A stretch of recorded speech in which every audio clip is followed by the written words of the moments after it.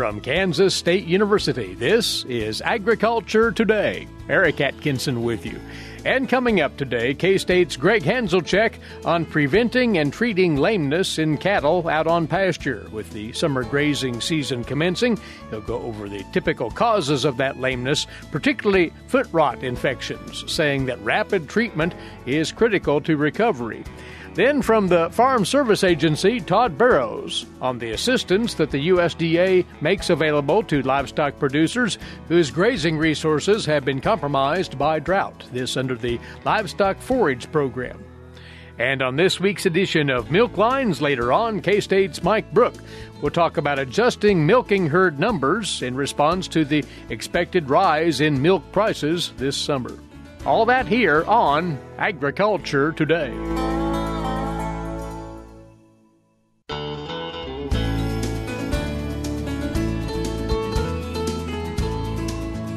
You're tuned into Agriculture Today.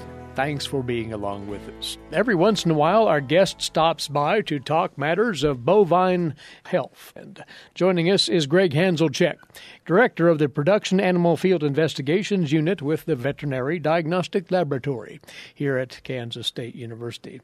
And Gregg, looking not that far ahead as we turn cattle out on pasture for the summertime, watching for and contending with lameness in cattle. It's fairly common, and it's a bigger deal, you say, than some producers might think. It is a bigger deal.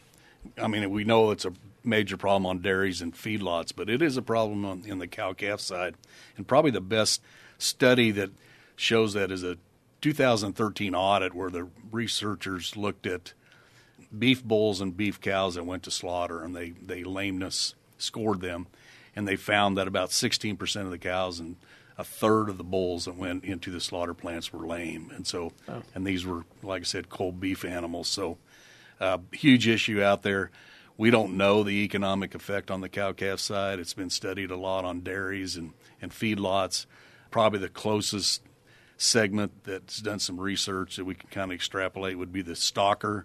Some stocker studies showed that calves that were lame actually gained half a pound less during that time period than those calves that weren't lame. So we know that it has effect on the cow-calf side. One of the major concerns are lame bulls, especially in single bull pastures or those kind of situations where if you have a lame bull, the breeding effectiveness or the efficiency of the herd can really go down because of that one bull. They need to be mobile.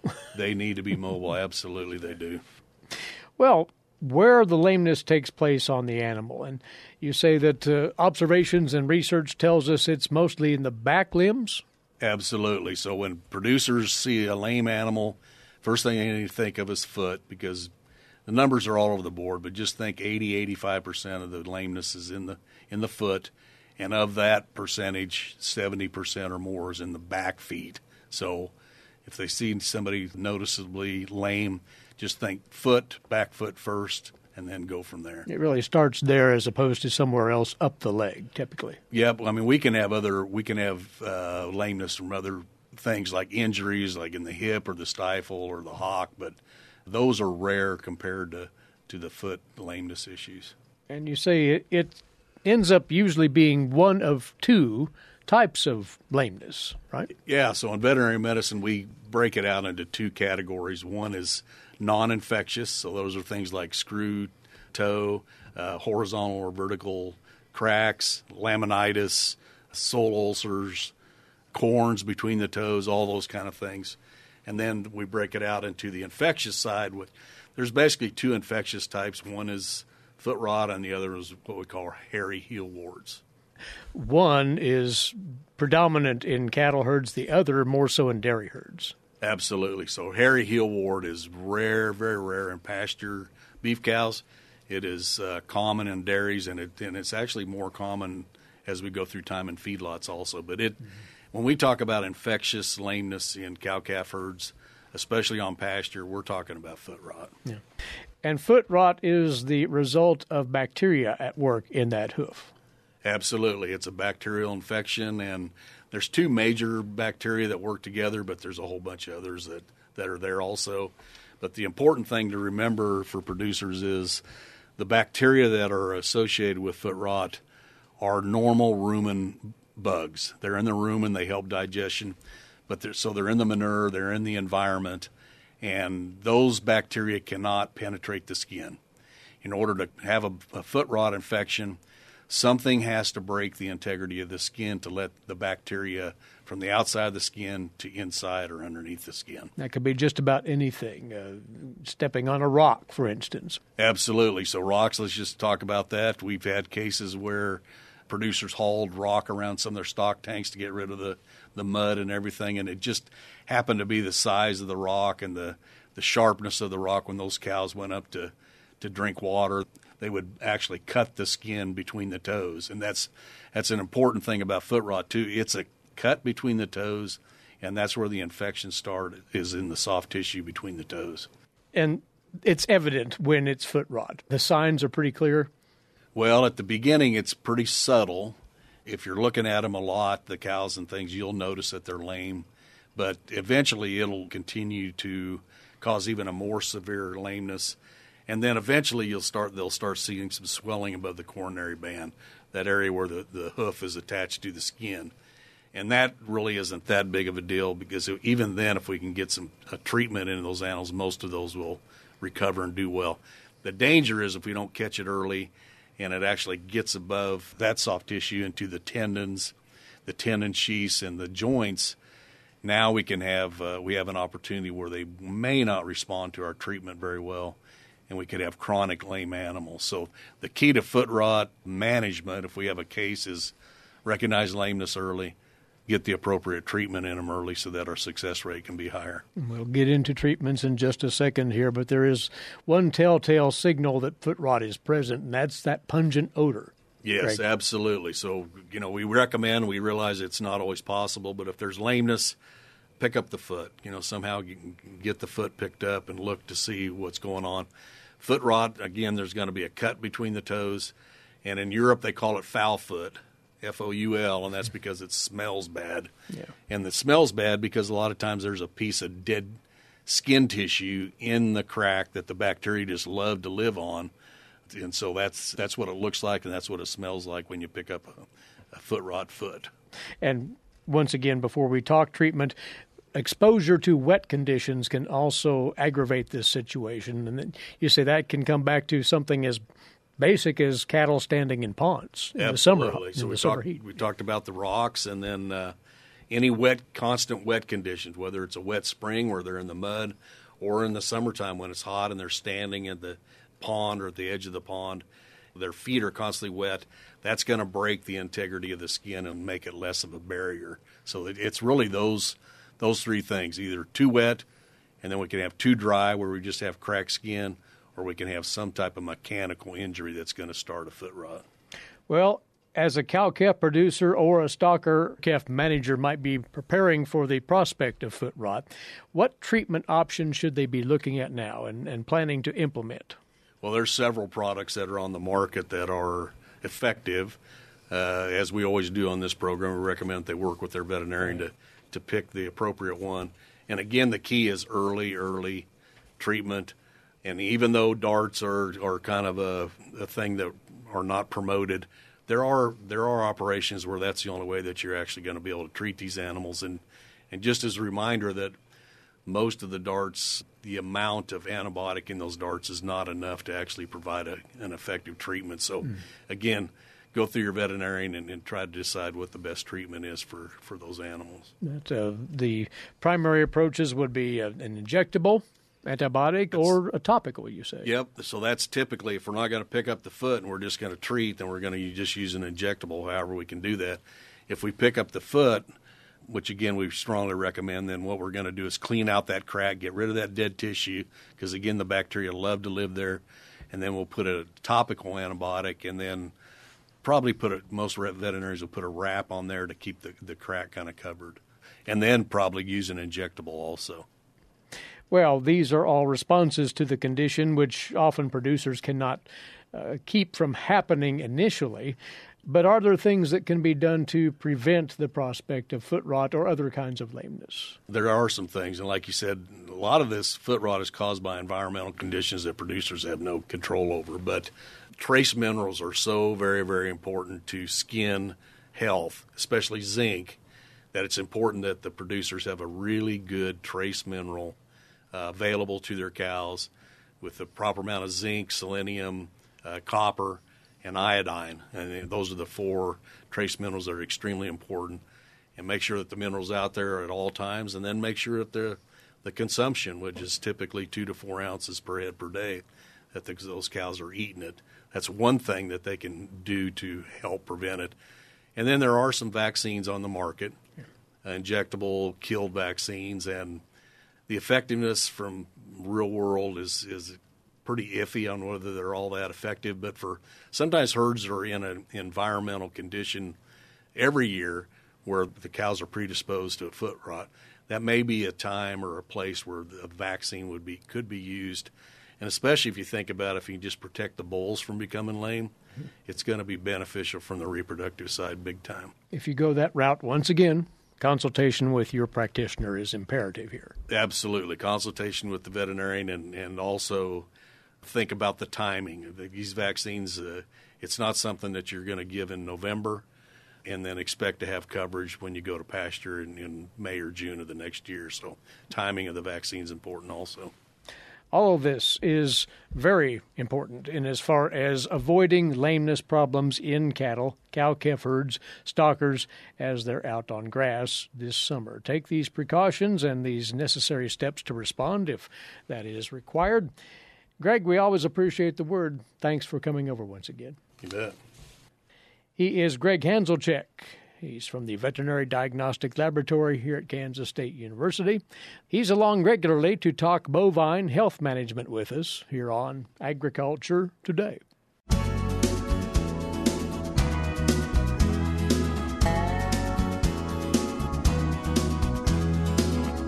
We're back now on Agriculture Today. More for you from your Farm Service Agency state headquarters for Kansas. Across the way now is the Farm Program Chief with the Kansas FSA, based in Manhattan, Todd Barrows.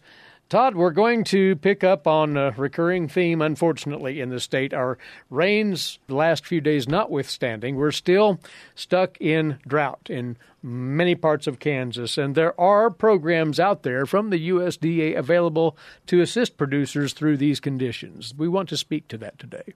Yeah, absolutely, Eric. And it is a little ironic that as we're talking about these Livestock Forage Program and drought programs for livestock producers that graze these forages, that it is raining outside, but unfortunately, we are in that drought situation. So Livestock Forage Program is for livestock owners or contract growers who are also producers of grazed forage crops that suffer a grazing loss because of a qualifying drought. And that's the key. It has to be a qualifying drought.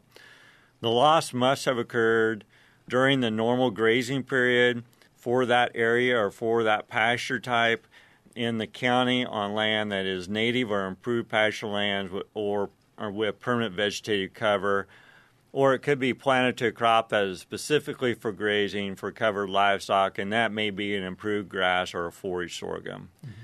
Currently today, Eric, there's 64 counties in Kansas that qualify for some type of LFP grazing land at this point.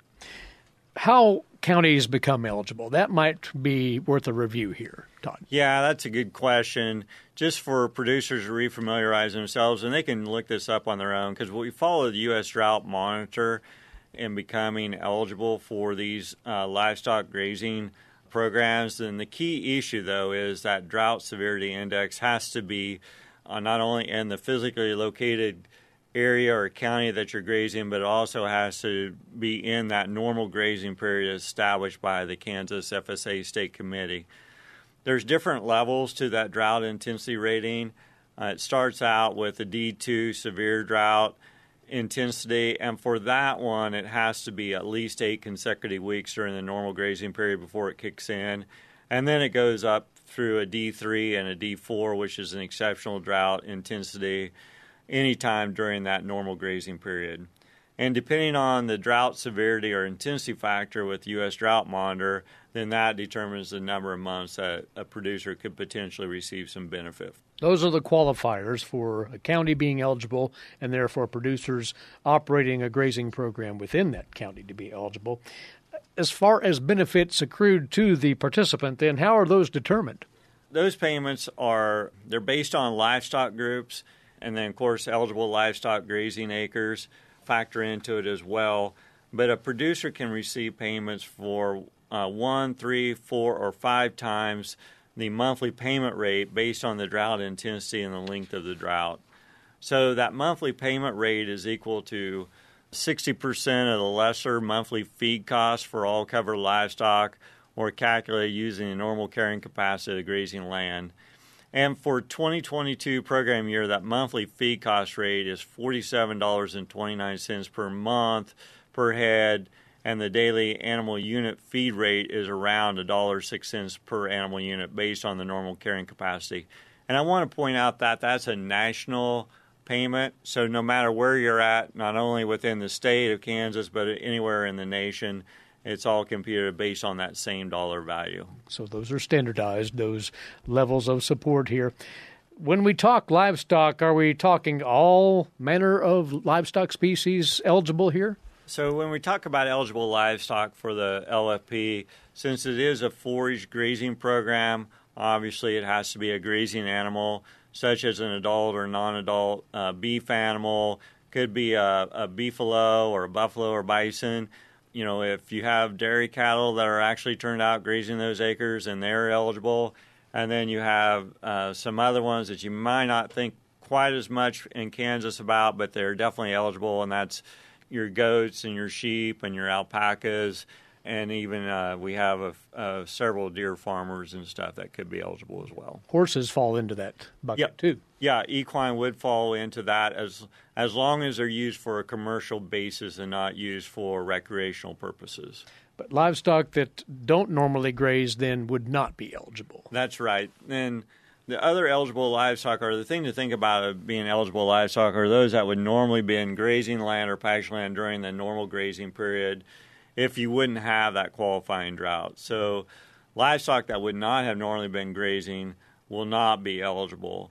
However, if the livestock would normally have been grazing, but the producer had to move those livestock to another county for grazing, the livestock would still be eligible.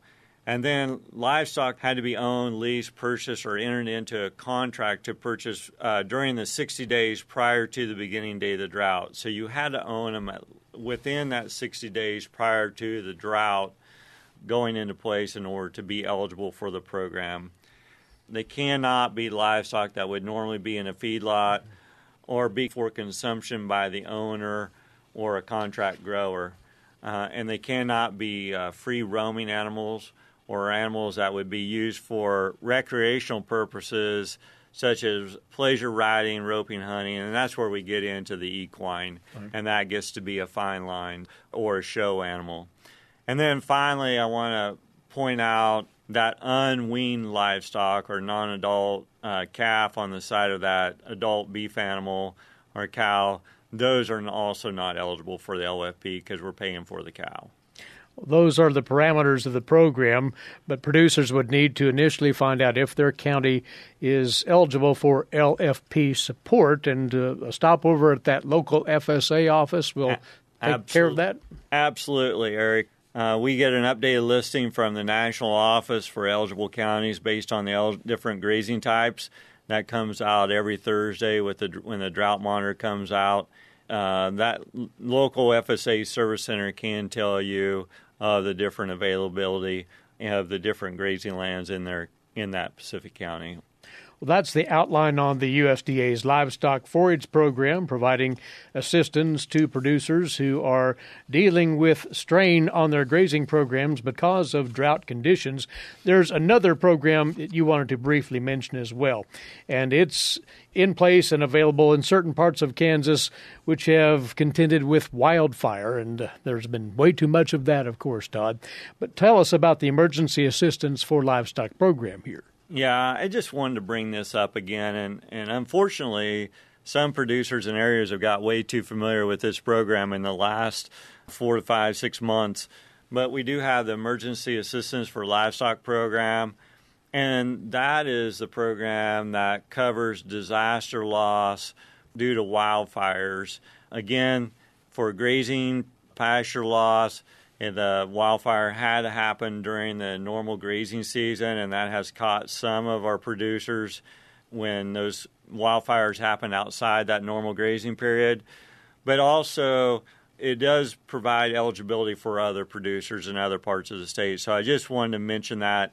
And along with that, if you had any mechanically harvested feed losses or purchased feed losses due to wildfires, there's also some assistance to cover that under the ELAP program, or Emergency Assistance Livestock Program. The other couple programs are a little bit lesser known, and they still fall under that Emergency Livestock Assistance Program umbrella, and that is water transportation and livestock feed transportation. And these aren't quite as well known, but since we're talking about they are drought-driven programs, and if your county is eligible for the LFP program, most likely you could be eligible for the water transportation and livestock feed transportation programs. Water transportation provides assistance for hauling water to eligible livestock on those grazing lands during the normal grazing period due to drought that would not normally require that water to be transported. And then the other one, or the last one I want to bring up, is livestock feed transportation.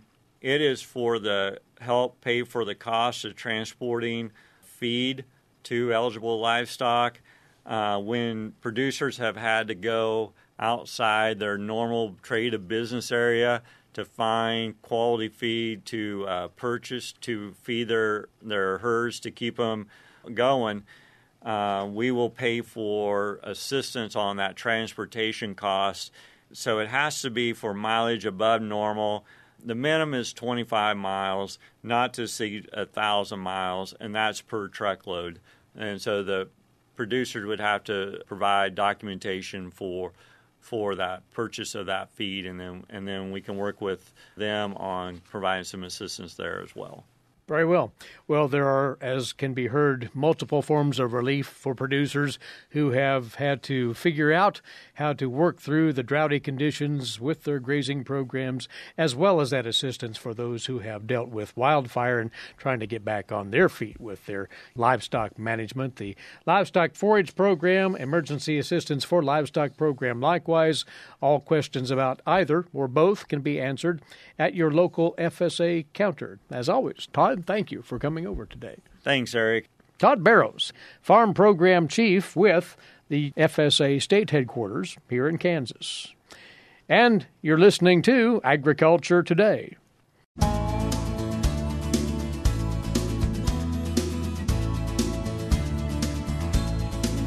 Agriculture Today continues now with this week's edition of Milk Lines. Here's K-State Research and Extension Dairy Specialist Mike Brook. Mike? Today I want to visit with our Kansas dairy producers about summertime milk production on your herd.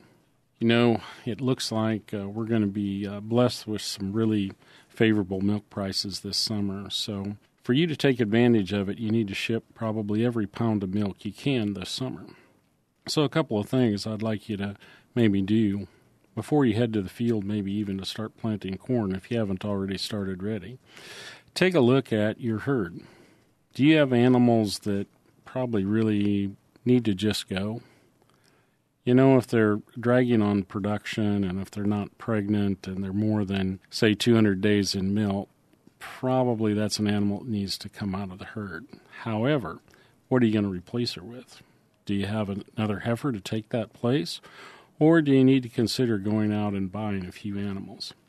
You know, even if you're a small herd, 100 cows, adding another 5 to 10 cows to the herd over summer to increase summertime milk flow could have a significant impact on your overall checking account.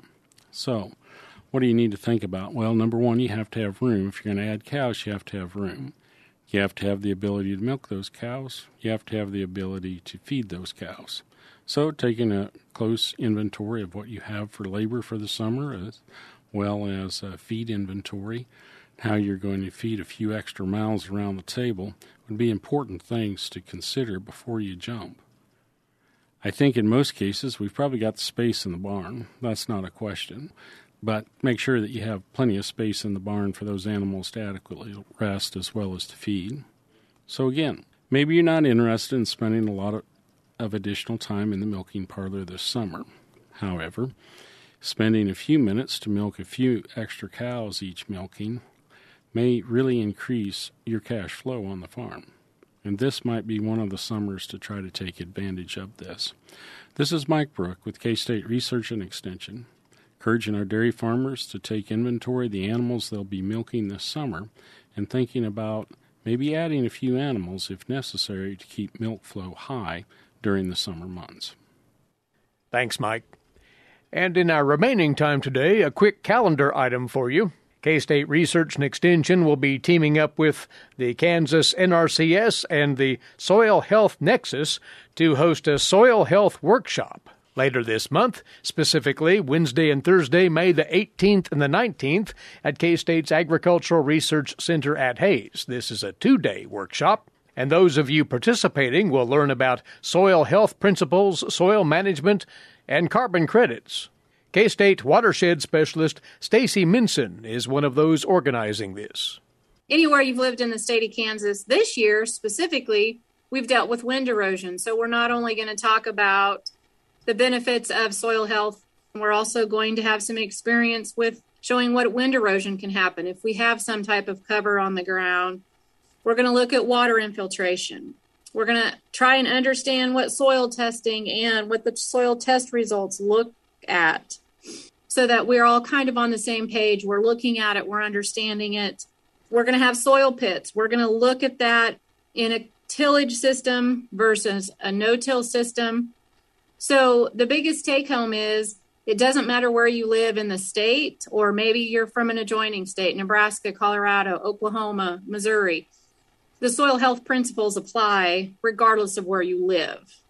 K-State's Stacy Minson there. There is no fee to take part in this. All the meals are sponsored on-site. They're asking you to RSVP for this workshop no later than May the 15th.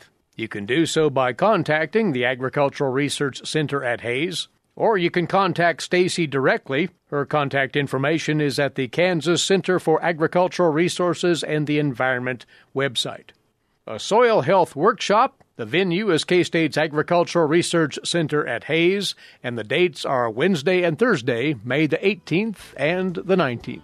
And with that, our time's away today. Thank you for being along with us. Eric Atkinson here. This has been Agriculture Today over the K-State Radio Network.